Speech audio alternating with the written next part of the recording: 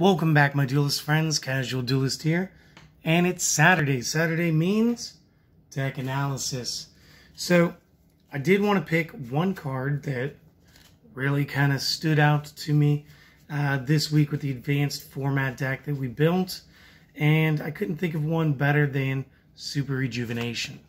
So, this card can actually have so many uses in the right dragon decks. And again, we used it to help us play and win with Exodia. Quickly, it is a quick play, so you can activate it anytime during your own turn. You could also set this card and then activate it during your opponent's turn. Again, the way that we're going to use it, mostly during our own.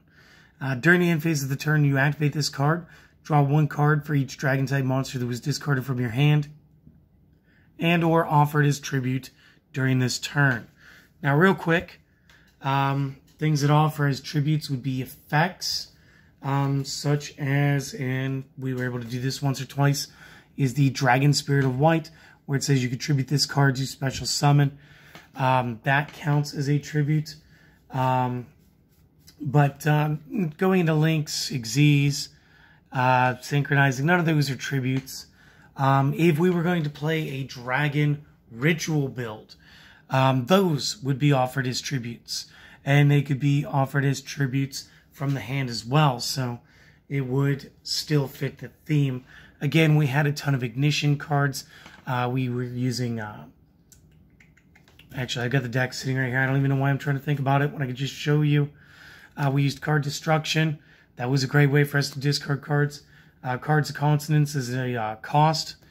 Dark World Dealings as the second portion of the effect. And the Melody of Awakening Dragon, allowing us to not only get a discard, which could have grabbed us a card out of the deck anyway, but as well as grabbing another 2 cards out of the deck. And or my trade-in. So there were plenty of opportunities in the first rough draft of this deck to just go ahead and be able to discard. That it was easy, and we were able to build up numbers. Plus, if you do activate a Rejuvenation mid to late turn, and you draw into Rejuvenation during the end phase, you may again activate the next one, as long as you have space in the back row. And the way that we built this initial build, there's no reason you wouldn't. So let's talk about cost. At the peak of this card's cost, I remember these commons were something like $10 or $15 a piece. They are thankfully no longer that expensive. We do have a couple of print runs though. We have the not the original, but we have the reprint for some super rares with Mystic Fighters, 18 to 32 cents. We have the Lost Art Super Rejuvenation, and the difference is it's going to show muscle and sinew with red coloring as opposed to the alternate blue. It's literally the whole art, but it will give you an ultra rare print run for like $3.30 to just a little over $5. The DB2s, $20 to $1. The Legacy of Darkness, the one I literally have right here, 2 to 28 cents. And then Legendary Collection 4 Joey World, 23 to 69 cents. So again, you're not going to break your budget getting yourself a place out of these. And another big thing, if we went back through my dragon deck, a lot of my dragon deck could be picked up as commons as well as this card. So instead of just playing my Destiny Heroes for my Exodia in the common charity, you guys could, for the most part, adapt this deck to common charity for Exodia as well. So Super Rejuvenation, doing some crazy cool things. And again, I'm sure that there are other dragon decks that would be just as easy to use this.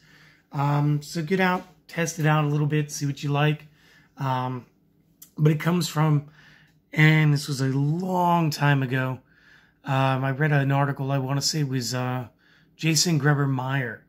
And what he used to do is anytime he would give you guys a card to talk about, he would write an article and include a deck. And one of the decks was Deep Draw Dragons. And I remember playing it. I remember playing with Exodia. He used things like Apocalypse and stuff. And it was just really cool how this dragon deck was just able to just do all of these actions and then recur all of its resources at the end of every turn. So, guys, I hope that you enjoyed it. We got a little treat tomorrow. We're not doing one speed duel deck. We're doing two. We're going to do both of the Bastion Masawa alternate builds. I do have the wind build. We're going to start with the wind. We're going to do fire later on in the day. We're not going to have a spotlight this week. Instead, we're going to have two builds for full decks in speed duel. So I do hope that you guys are looking forward to tomorrow. And again, if you guys haven't already, maybe check out my other channel, Casual Duelist Gaming. And check it out. We got some video games. Should be the first week now completed. So we should have done just about everything but the Digimon game. Unless, of course, you know, I taped it. I'm taping this beforehand. So I may have gotten around to it. But we should have gotten a little bit into the Animal Crossing Borderlands. And I'm not sure if I've started uploading Skyrim yet.